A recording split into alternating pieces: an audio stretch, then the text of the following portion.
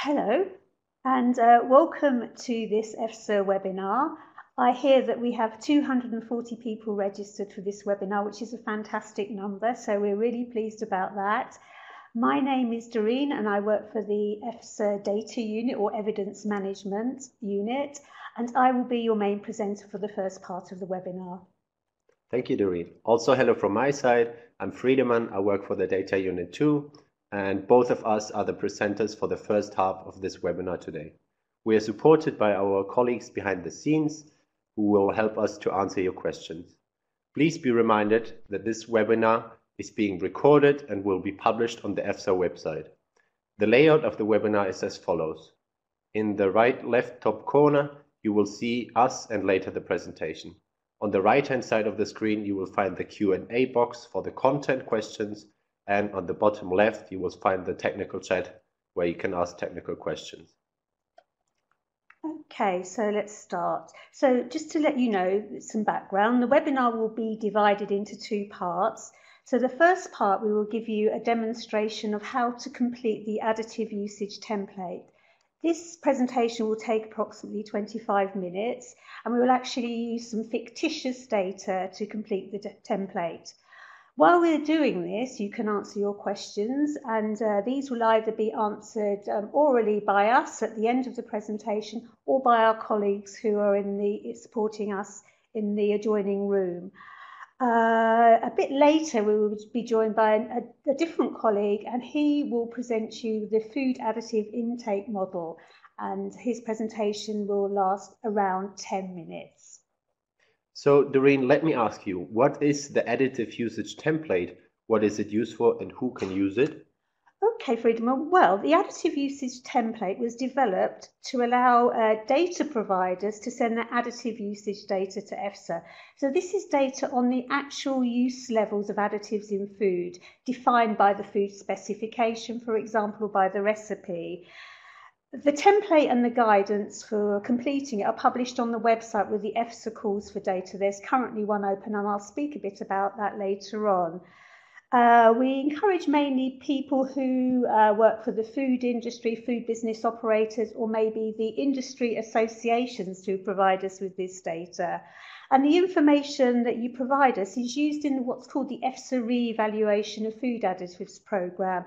This is governed by Regulation 257/2010, but if you're not so interested in the regulation, there's more information available on the EFSA website and also on the European Commission website.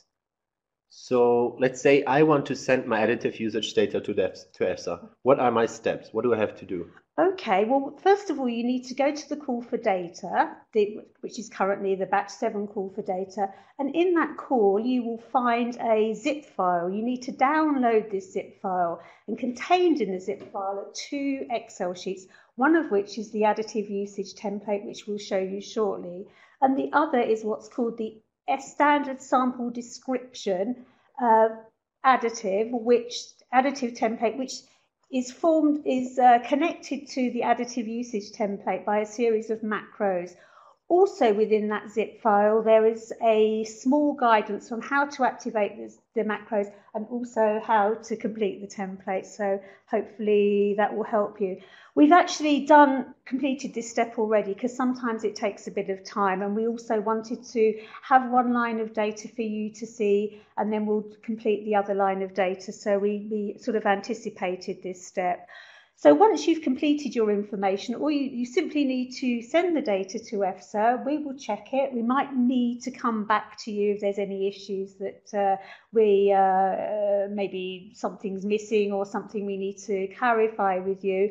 But once the data is all complete and it's validated, then it can go into the EFSA database and it can be used in our scientific assessments. So, Doreen, here we've now opened the additive usage template and the layout has changed, and I see there are different sheets. What do they mean and which one do I use? Okay, well, ordinarily the template should open on the data reported sheet, Friedemann. So this is the actual where you input your data. So as you can see, you can only see part of the template at the moment, but you can see it's actually basically an Excel file. The other sheets really refer to some Excel functions which govern the sort of operation of the template. So you really shouldn't concern yourselves with that too much. So let's take a look at the different layout and the columns which we have here. As you see, we have different colors of the columns. The first column is red, and red columns mean they will contain mandatory information. This is information which we have to send to EFSA, otherwise the template will not be completed. Next, we have blue columns, which are optional. This is information which you can provide, but it's not necessary. So if you don't have it, don't worry. Further down to the right, we see that there are different columns who have a hatched pattern, who are dark red, and those columns are dependent mandatory, meaning if you provide some information, it might be possible that they also become mandatory. And furthermore, there are orange columns, and those orange columns are recommended. This is information which EFSA wants, but if you don't have the information, you will still be able to submit your data to EFSA. And last but not least, we can find some gray columns. Those gray columns, we have two different types. This type of gray column here is being filled out automatically by the Excel tool. And please don't send any information in here, otherwise you will destroy the formula and the linkages will be destroyed, so the tool won't work anymore. And then at the very back, we can see again some gray columns, and those are performing some basic validation checks, seeing if you report all the data, so everything is fine. And just a useful tip, in case you don't know what to put in to the column, if you hover with the mouse over the column header, you will see there appears a small description describing what information has to be provided in this column. Good, excellent. Okay, so let's get started. Today I'm going to play the role of a technical, scientific quality person working for a company called ABC Foods. We manufacture a diverse range of foods, and we use additives in our food production for technological purposes. So, and I'm really interested in sending my data to EFSA. So, using this scenario, we're going to start off by saying that we need to complete something that is unique for my data. So this is called what's called the sample ID, and you're constrained by 20 characters. So because I said we're ABC Food, I'm going to use that as an indicator of this sample ID. We're actually going to report on potato crisps, Friedemann, and we're going to say that the additive we're using in potato crisps is extract of rosemary. Oh, so you already know the number. So what Friedemann has done, he's put in the E number relating to rosemary extracts, and I'm going to ask you to put a sequential number. So we've already put 01 in, so let's put 02. And as you can see, you've already created a unique reference, which is very important, and we'll come back to that a bit later on. So that is mandatory information. The next column is the country where the product is sold, and you have the choice to indicate up to 6 different countries. However, if it's more than 6, then we should ask you to either put EAA in, which is the European Economic Area, or the European Union. So I think in this column maybe we indicate a couple of countries, Friedemann. So Ireland, and let's go United Kingdom. Okay, good. Okay, and now we're entering the how you report on on the food. So in this column C is a column called the EFSA product code. This is behind this, and this is basically in the connecting Excel sheet that you will have downloaded, is a catalogue. It's a list, if you like, of about 2,000 food products. And what we want you to do to report in this column is the actual EFSA product code. So how you do this is as follows, and Friedemann is going to show you slowly. So first of all, you have to have your cursor over the empty cell adjacent to the information you've just put in, which Friedemann is doing. You next move to the recode food. Good. And then if you could type potato crisps in that column, Friedemann. Okay, and then you click on go, and you'll see that potato crisps is indicated below. What you need to do next is double click on that, and then another series of information will open in the left-hand column, and you find the correct description from the, there it is, drop down list, and you double click on that, and then you can close. As you can see, the moment we double click that, the column next to it was completed automatically. So this is one of the columns which is filled out based on the information which you put in. Exactly, very good. I think it might, just for clarity purposes, it might be worth perhaps doing another one. So let's do, good, let's say, I'll let you choose, Freedom, because you seem very competent in this. Let's try to find some very high percentage cow milk. Oh. With a high fat amount. So again, what we do, we put in milk or similar word to that. Then we choose the code from the right list, and we go to the left, find the code which we want to report. So this time we want to report cow milk, which is a higher fat percentage than 4%. And again, we double click it, and as you could see, the information was filled out automatically. Very good. Okay, so we'll come back to this food information a bit later, because as I said, there's 2,000 different foods that you can report on. That doesn't cover everything that a company may produce, or an industry association has information on. So there's another place where you can provide some additional information, but that will come a bit later. Now we want to look at the additive legislation. So in the regulation 133/2000 and 2008, there is the list of the authorised uses of food additives. So each food additive is authorised for use in a specific food category. And it's very important that you provide us with this information. As you can see, it is a red field, so therefore it's mandatory. So, for example, you can see under number 1, we've got the dairy products. I think under number 2, it's fats and oils. And then 3, edible ices, and under 4, if we're scrolling down, yes, it's fruit and vegetables. So, you're a lot quicker. So, okay, here we found what we need to report on. It's the processed potato crisp. So you simply click on that, and it appears in the field. Okay. So, Doreen, the next column, the food category, what does this relate to? Okay, this, Freedom, that's a very good question, because this is a more lower level. That's what the LL represents. So if there is an exemption or a restriction that applies in the legislation, you can actually report a more detailed level for your food category usage level. So, for example, for this, I think for this one, we've got processed potato products, so it's 4 to 6. I think there's other categories, 4, 2, 6, 1, 2. So if one of the restrictions does apply, then you can provide this information. And if it does apply, we really strongly encourage you to put it in. Okay. Okay, still remaining with the food. A bit earlier I said that we are restricted by the recode food option to 2,000 items. So in this column G, product full text description, this is a really, really crucial information for us, because here, particularly if you don't find the food product you want to report on, you can describe the food in great detail. So you can put the specific information relating to the food. You have up to 250 characters, so you really can describe the food in a lot of detail.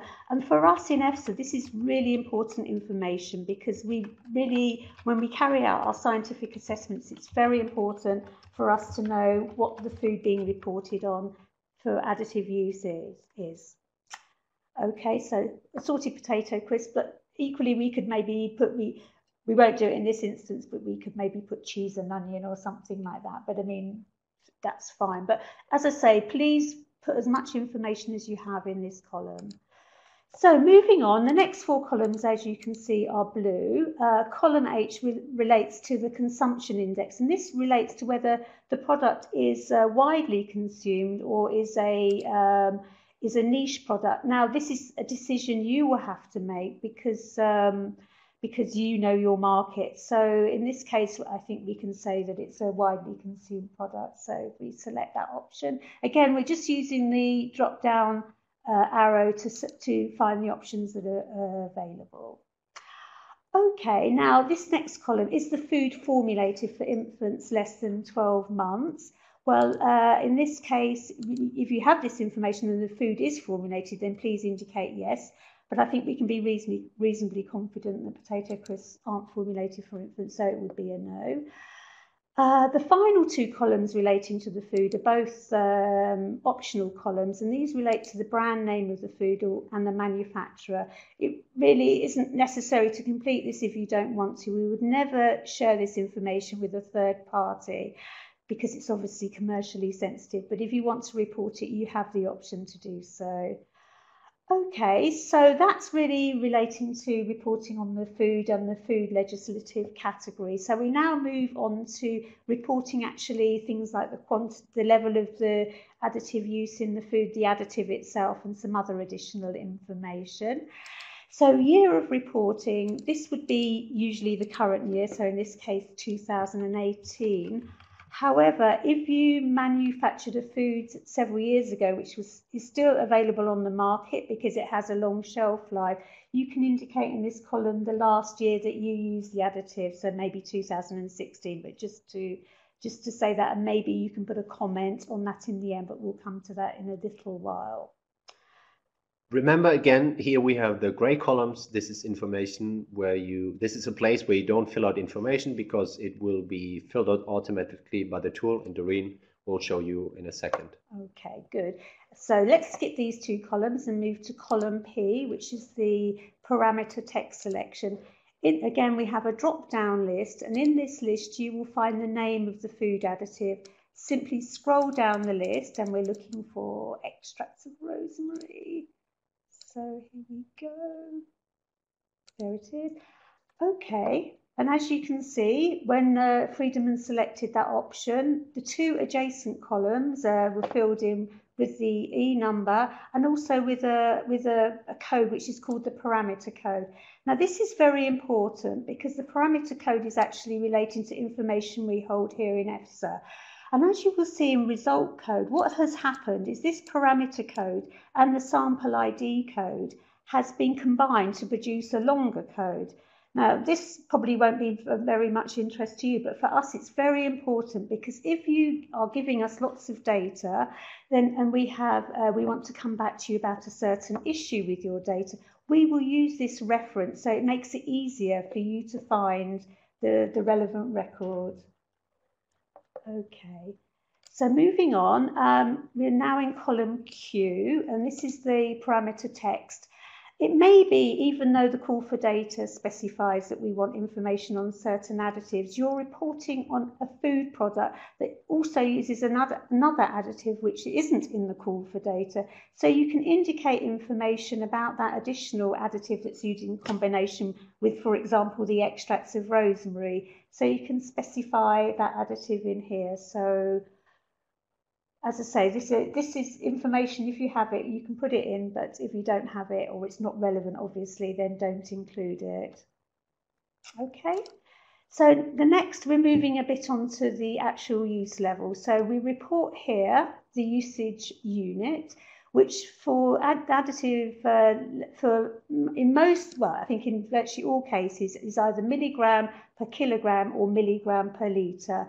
However, as you'll see, there are a couple of other options, and you can, if this does apply to your use levels, then you can report this. We will convert it when we validate your data, but it's very important to report milligram per kilogram, and milligram per litre if there is a maximum permitted level, which applies to the food additive use, which is specified in the legislation.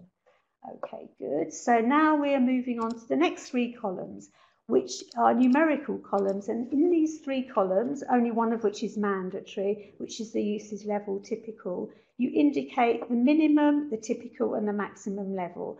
Obviously, the numbers have to increase.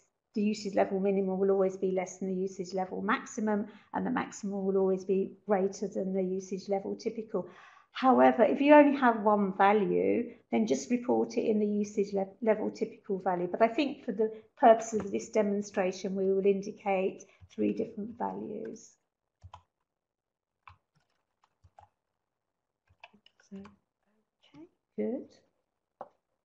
Okay, so thank you, Friedemann. And now we move on to the legislation. So in the food additive legislation, some additives can be used at a level which is the technological function of the food additive isn't restricted, so you can use it as a level that fits in with your food specification.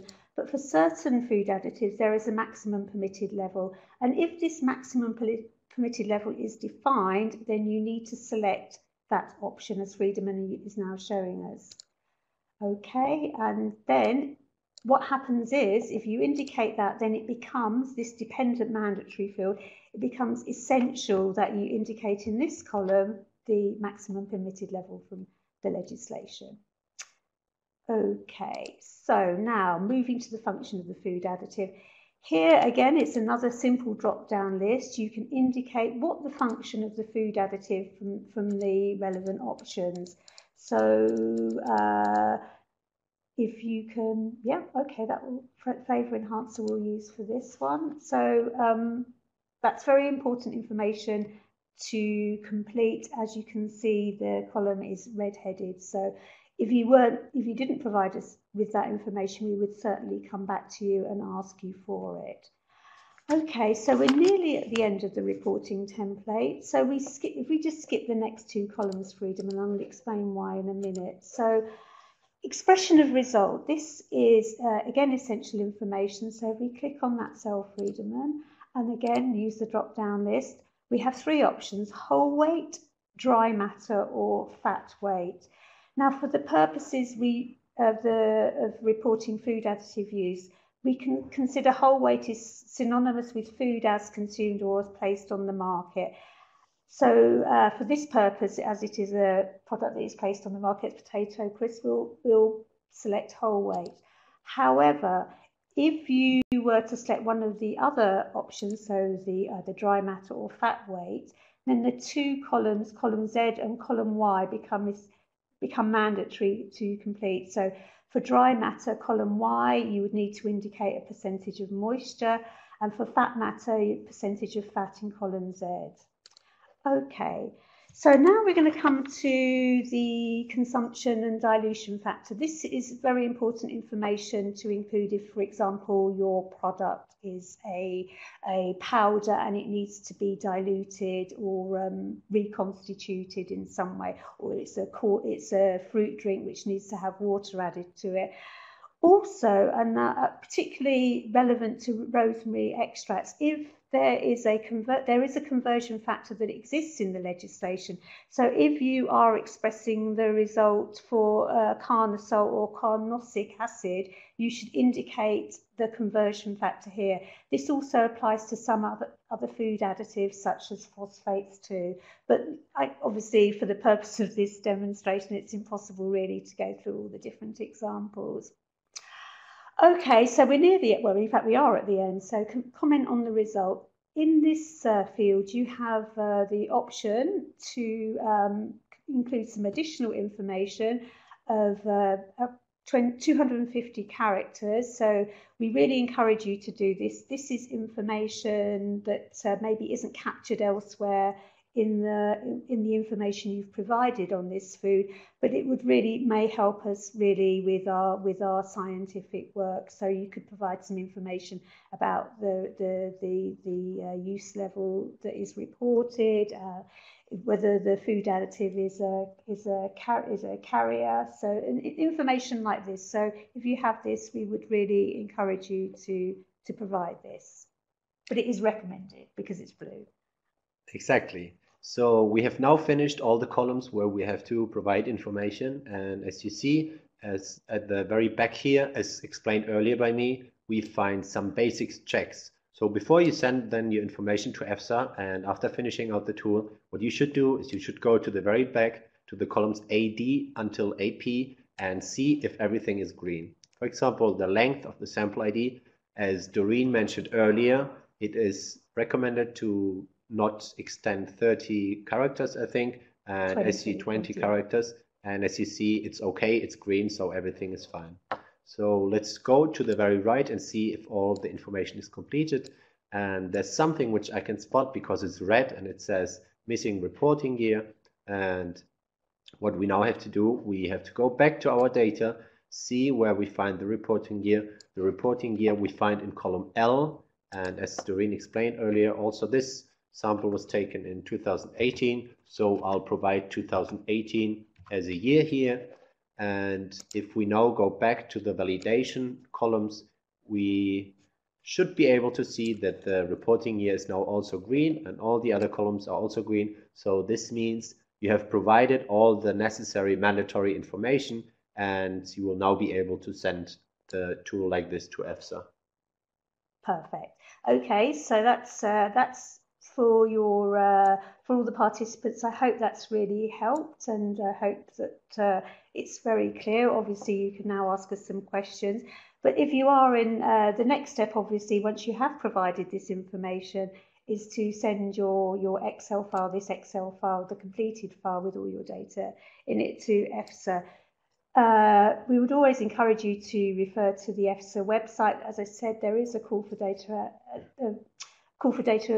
the batch 7 call for data published at the moment, and there you will find all the additives that we're seeking data on, as well as the zip file that contains all the relevant support materials, the template, the guidance, etc.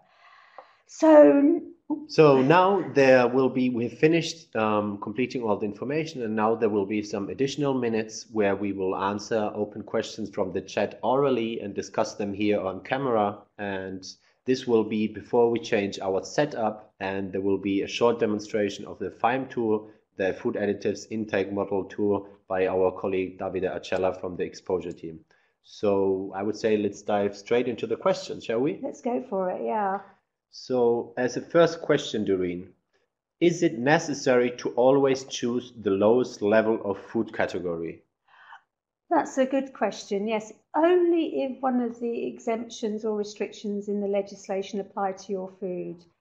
Yes, I think then it should be indicated in that lower level. Otherwise, it's enough to have it in the adjacent cell, the food category class. That's absolutely acceptable. But again, we really encourage you to refer to the legislation and to check the lowest reporting level you can have for the food you're reporting data on. Okay, thank you very much for this explanation, Doreen. Another question which I'm going to ask you here is, could you explain again the difference between column D and column F? Column D is the EFSA product code preview, and column F is the food category. Okay, so the EFSA, the column D, or probably better if we look at column D, which is the name of the food. This is what's an EFSA catalogue of foods. This list of 2,000 food items which you can choose from. Unfortunately, these don't completely marry. These don't completely correspond to the legislative food category class. And this really is why it's so important to provide some additional information in column G about the food, because sometimes it may be the case that you don't even find under column D the right food to report on. It may not exist in the catalogue, but you may know that for the additive legislative class that you can there is an appropriate food category in which to report it. So in that case, the information in column D becomes really, really crucial, and I can't really emphasize that enough. Thank you very much, Doreen. I've actually received some additional information to this question, so I'll elaborate a bit more. What description should be used in case when I report, for example, an additive which is used in a composed ingredient that we use in our final product?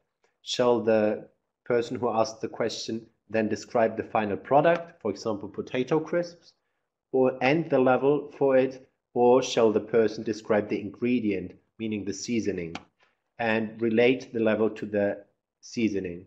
Also for the maximum level, will this be related to the final product or the ingredient? It will be related. The reporting level will be related to the final product itself. Yes. So what you would do in this case is you would report if the seasoning isn't available in the food list, you would report the finished product and you would select the appropriate legislative class. I know this might sound a bit strange for the seasoning, if that exists, and off the top of my head I can't remember at the moment. But then at the end of the template, you could indicate that you're actually reporting the level, the use of the additive in the seasoning, which is an ingredient of the finished product. So I hope that's kind of clear. I know it's a bit of a maze, all this, really, because we don't have a strict alignment with what exists in the legislation and the food descriptions we're using in the template at the moment, and it doesn't, obviously the food description doesn't have all the ingredients listed. Thank you very much for this further explanation, Doreen. I have two last open questions before we wrap our part up. For a substance that could be used either as an additive or as a nutritional substance, should the data be reported only for the additive usage or also for the nutritional usage?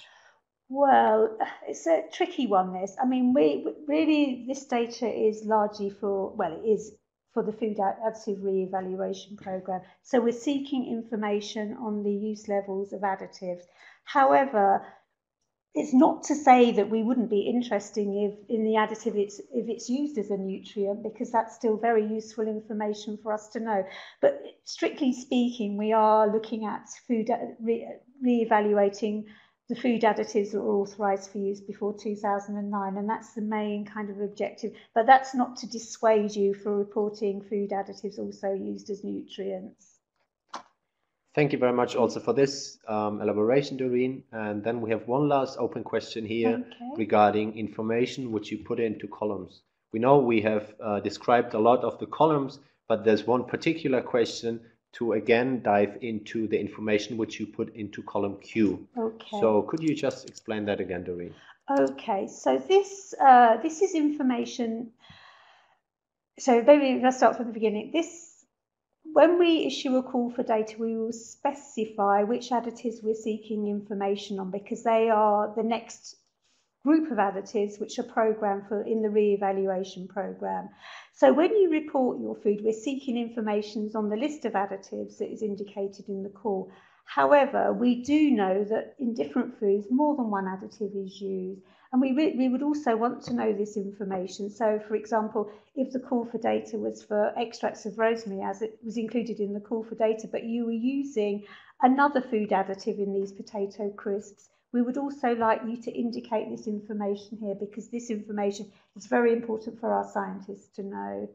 So hopefully that's clear.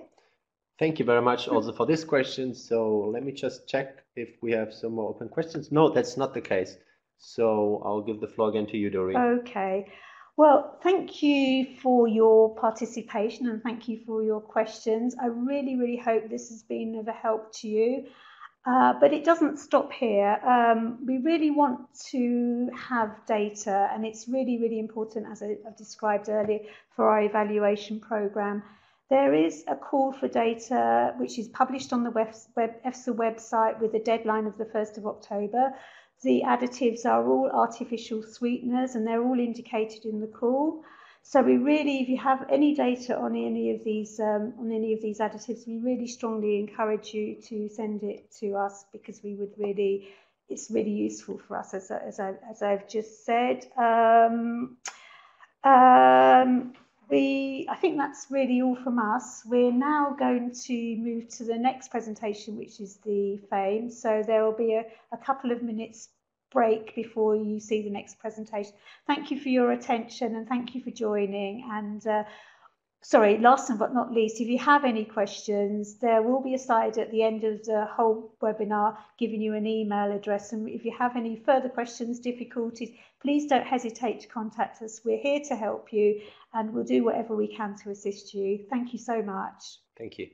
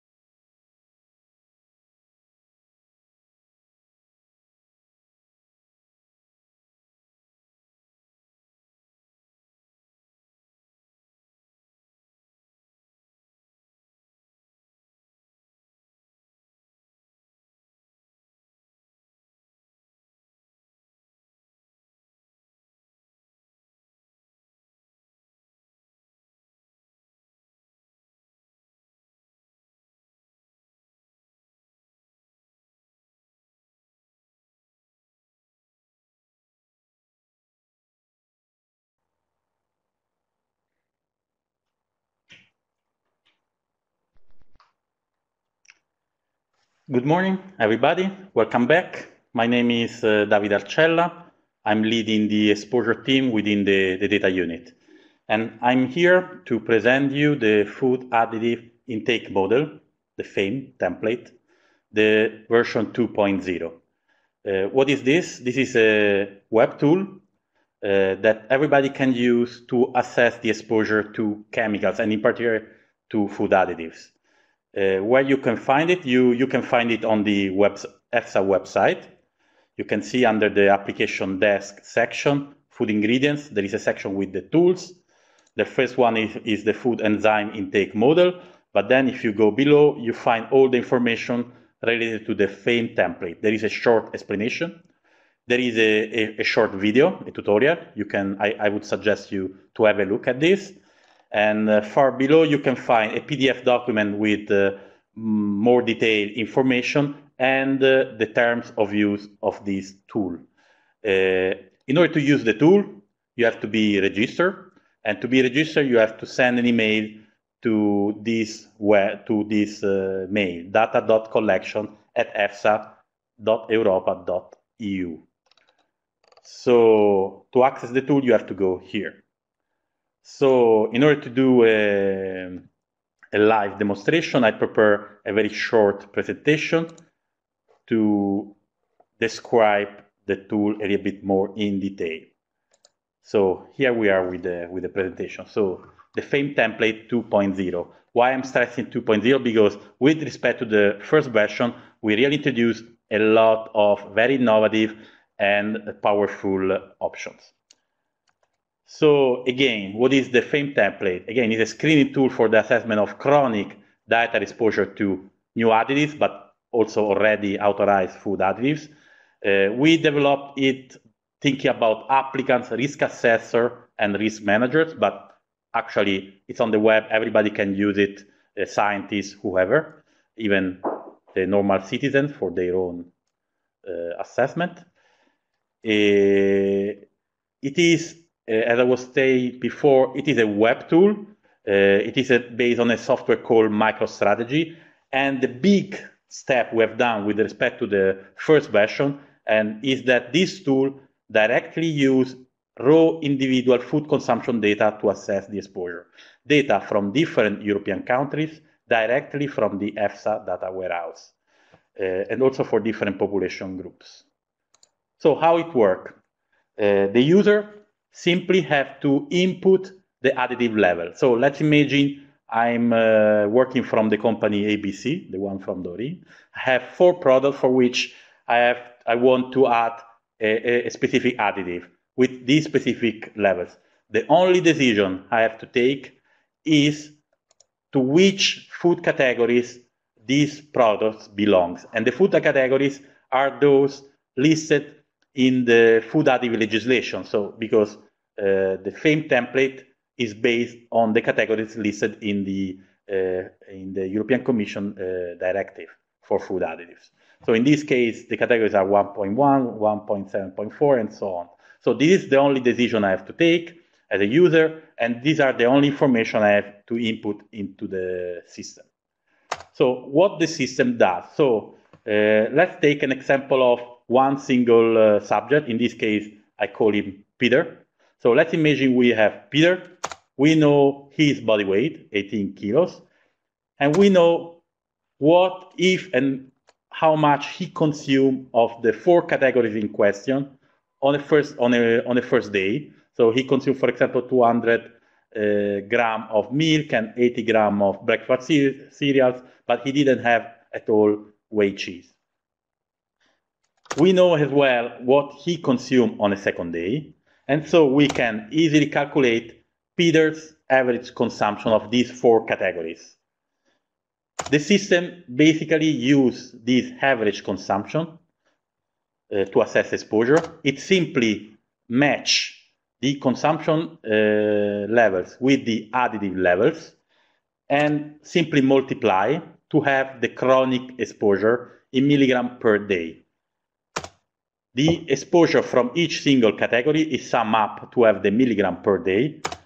Then, since we know Peter's body weight, we can then assess the total chronic exposure in milligram per kilogram body weight per day. And so we exactly know the exposure, the chronic exposure for Peter. Now, let's imagine that we do this for all Peter's friends.